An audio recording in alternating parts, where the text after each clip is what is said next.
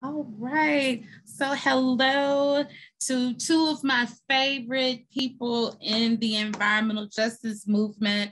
I'm LaTricea Adams, founder, CEO, and president of Black Millennials for Flint. And I'm super excited, one, because we are celebrating Children's Environmental Health Day.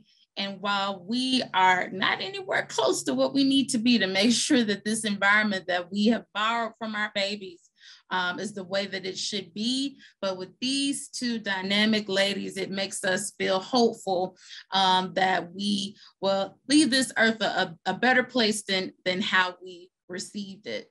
And so I am going to allow each of our special guests, and we can start with Andrea and follow up with Maria, and just give us a quick intro of who you are and what you do.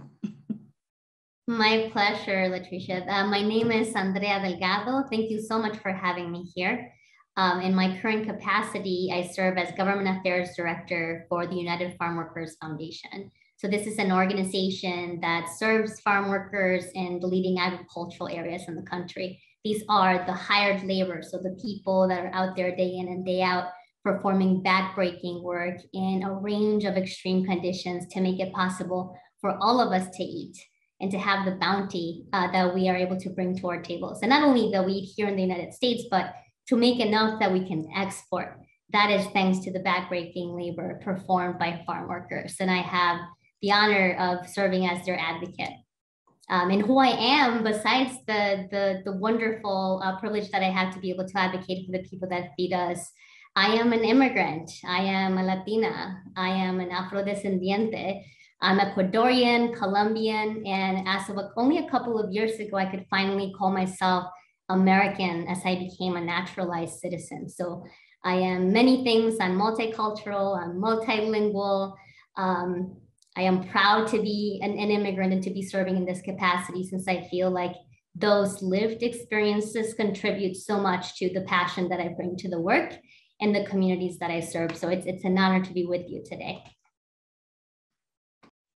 That was beautiful. And I learned so many new things that makes me just adore you even more. So thank you for the introduction. Yes. All right. And Maria? A lot of pressure. No, I'm Maria Lopez-Nunez, and thank you so much, right? We're here because of you. I work with the Ironbound Community Corporation here in Newark, New Jersey. We're the largest city in the state of New Jersey. But what's special about Newark, or what's special about the Ironbound, my neighborhood, is we're a 4 square mile neighborhood that has 2 power plants, the state's largest garbage incinerator, the state's largest waste treatment plant. We're surrounded by the longest Superfund site in the country.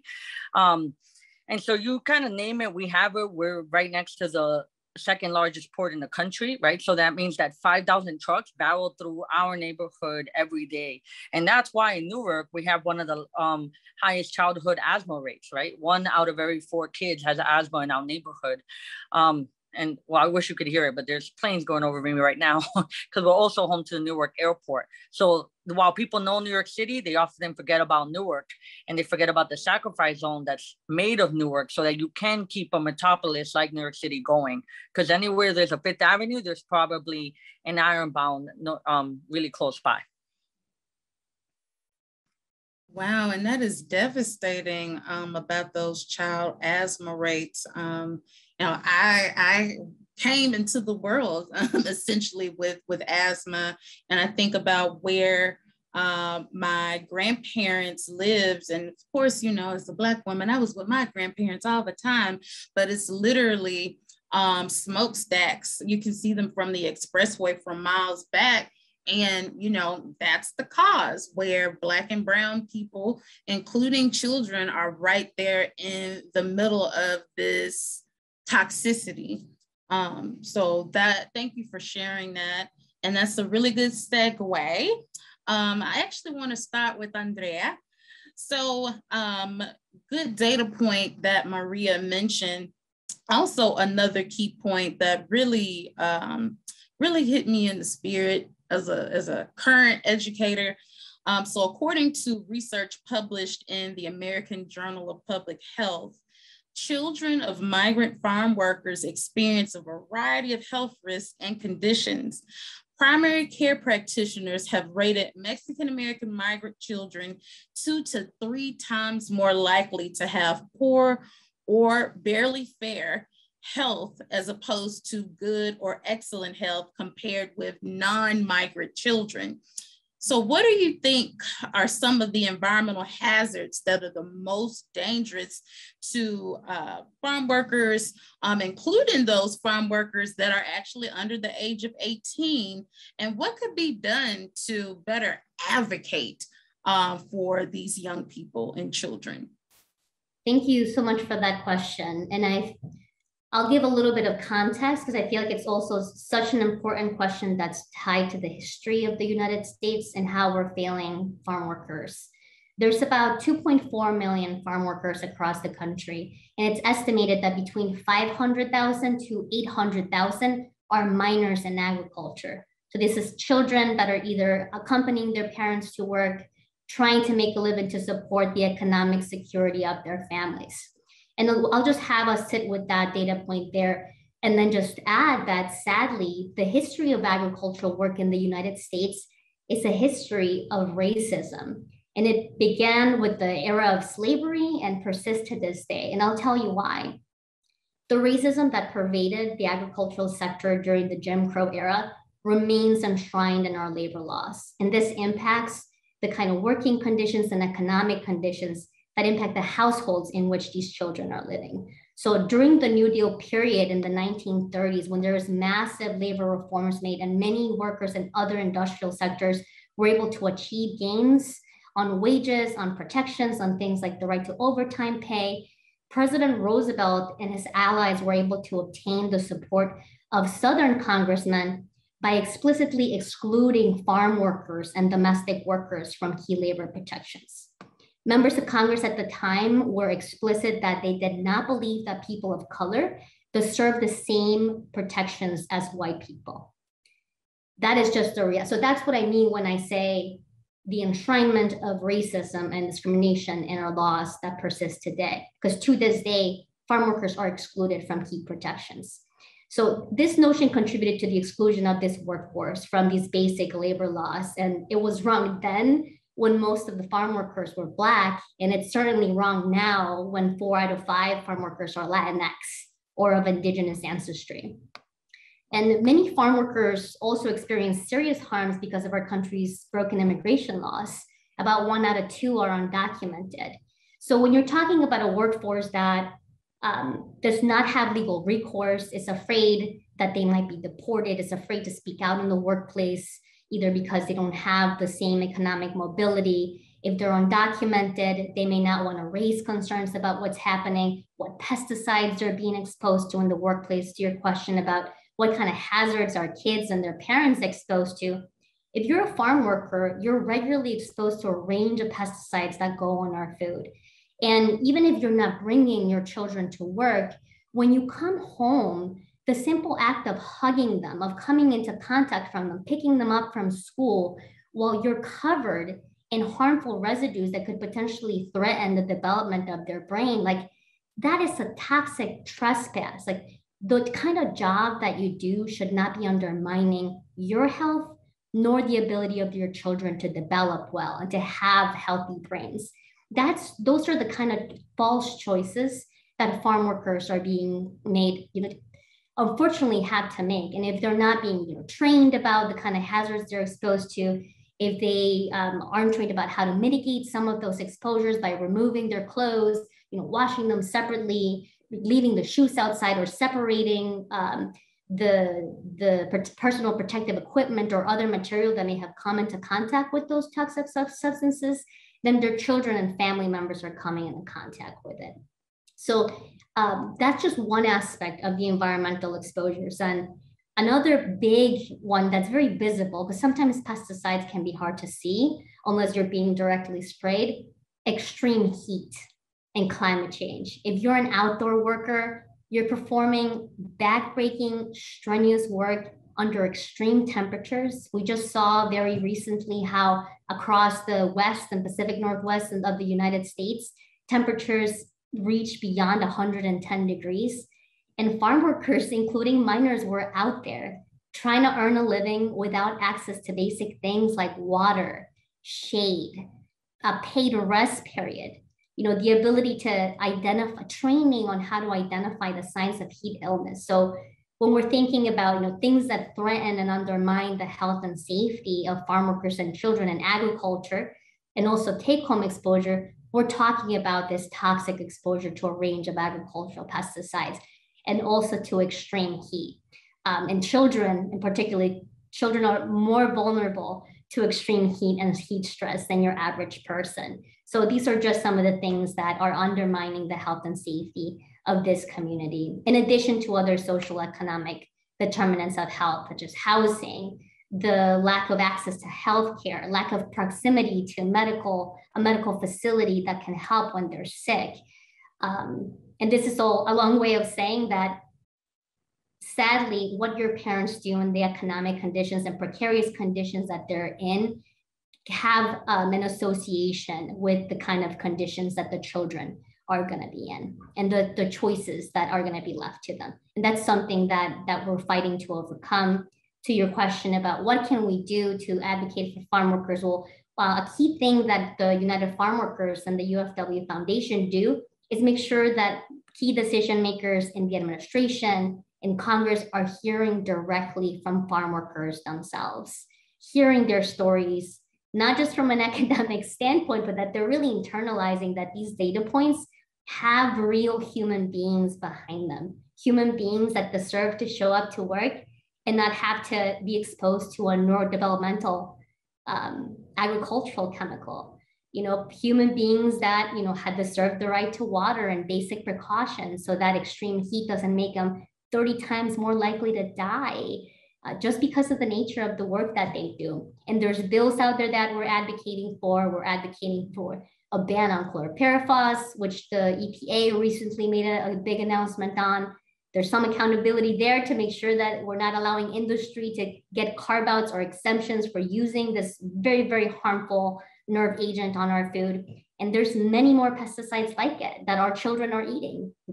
Real residues on fruits, on vegetables that we feed to nourish our children every day are residues of nerve agents, things that simply should not be on our food because they threaten our children's brain. So that's some of the things that we're fighting for, as well as protections from heat stress, which I also have the pleasure to be advocating for in the White House Council that you and Maria and I are all able to serve on. While I am, happy about our administration, I would just like to nominate you now for President of the United States of America. I mean, that was just an incredible narrative. And I just want to commend you for being able to take something that can be very technical, where things surrounding farming and the toxicity and environmental hazards in that realm is not necessarily, as my granny would say, my ministry, but I now feel empowered, that I can also advocate a lot more in that regard. Just mind-blowing, just what you shared. Thank you for that. And, my heart always just turns into mush about our babies. About all humanity, but especially with our children. So thank you so much for sharing that.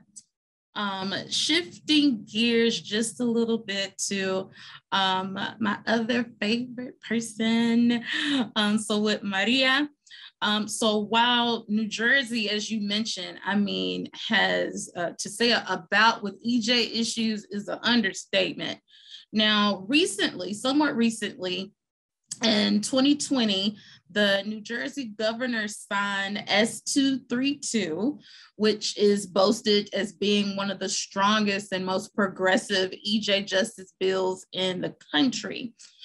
So knowing that and thinking about from a federal perspective about there being a big push for environmental justice, what do you think the current White House administration could learn from this bill that is essentially monumental in New Jersey, especially as we think about the Build Back Better plan, as well as the Justice 40 initiative. What are some things that, you know, could connect?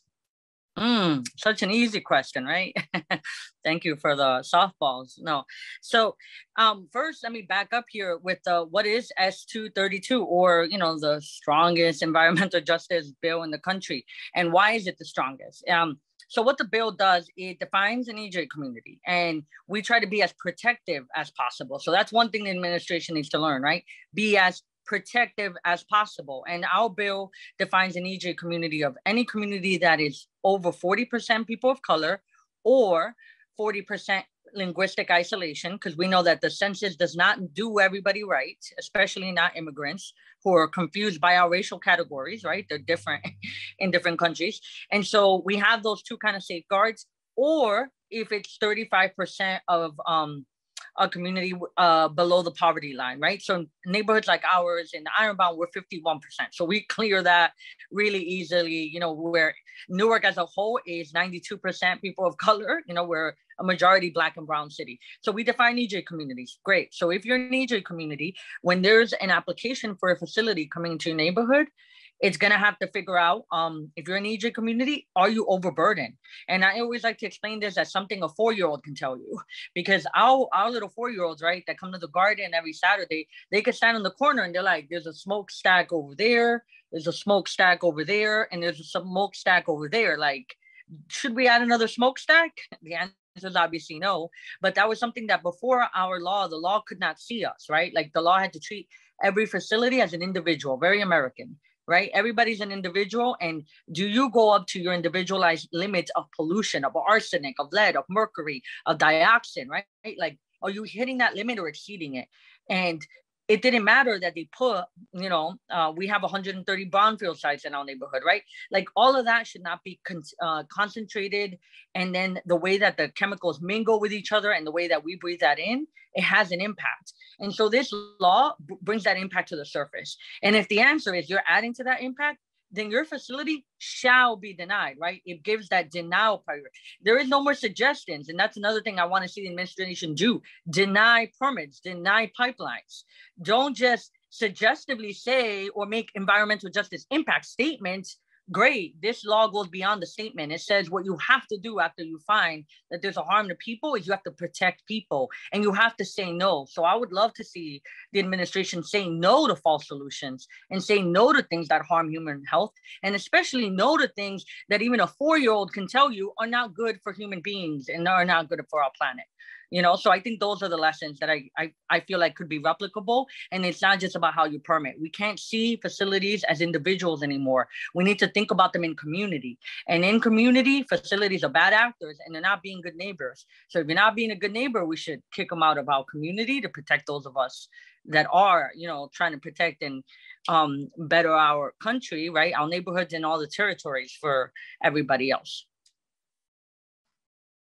I mean, you just hit all of that on the head. I mean, that is just, I think in all aspects of policy, there has to be some consequences. Otherwise, it's performative.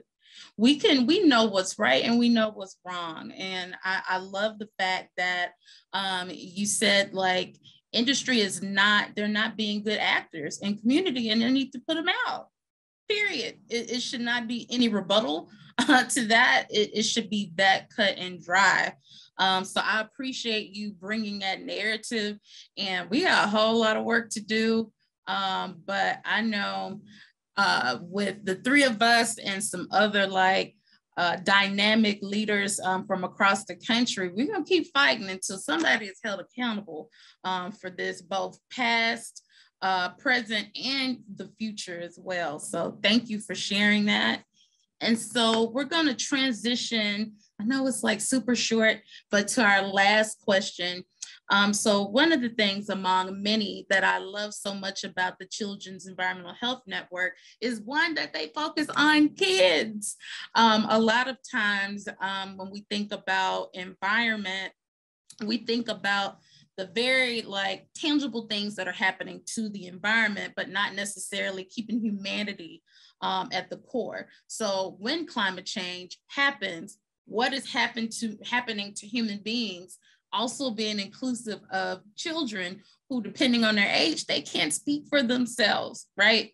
And so when we think about that notion, about that concept, in your opinion, why do you think, and this is a beautiful kind of mantra of sorts that the Children's Environmental Health Network kind of abides by, why do you think children should be at the center of our work? And either Andrea or Maria, either one of you can take it away. Sure. There's multiple angles from which we can look at this, but I'll try to keep this quick. One, we have a moral imperative to protect children and their health. From a public health standpoint, they are a subpopulation that is more vulnerable to exposure to a range of toxic pollutants, chemicals, pesticides, you name it. So their bodies are at crucial stages of development, and it's development that we cannot allow to be compromised by the environmental conditions in which they're living in. So we cannot allow children to be robbed of their intellectual potential because of what they're breathing or the toys that they're able to play with, or because they live next to a Superfund site. That's just some of the imperative there.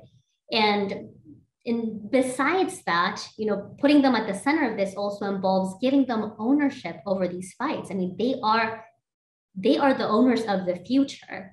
And we want to make sure that we're getting them started early on this advocacy so that they're aware of what's happening so they can continue to carry on once it's time for us to be passing the baton. Yeah. I mean, for us, children are at the center in Ironbound, right? Because actually one thing about Ironbound, we started in the 60s because women needed access to childcare.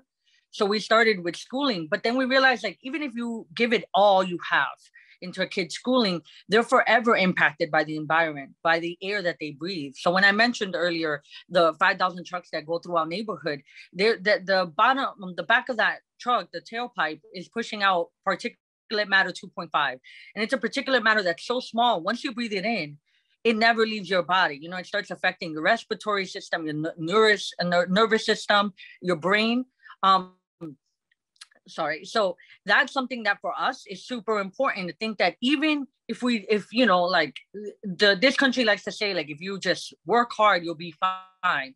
But that's not true. And that's definitely not true for Black and brown kids, especially, right? Who are disproportionately affected by pollution and the impact that pollution has on their bodies from now until forever. So even if they make it elsewhere in life, like I recently lost my best friend to a heart attack. He was only 34.